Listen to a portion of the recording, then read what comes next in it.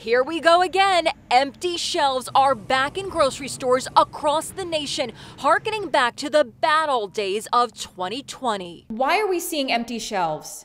John Catsimatidis is owner and CEO of the Gristedes grocery store chain in New York. He says it's all because of the Great American Sick Out triggered by the Omicron surge. There's truckers calling in sick. There are people that are running the warehouses calling in sick.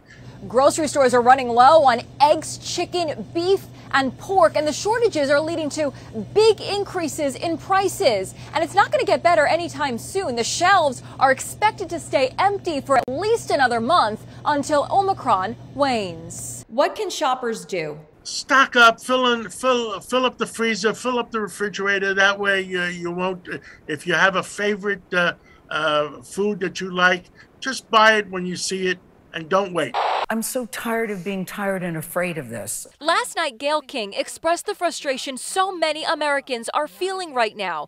In her case, she doesn't want to go back to doing her morning show from home. So help me, Jesus, I would much rather run down Times Square buck naked than go back home.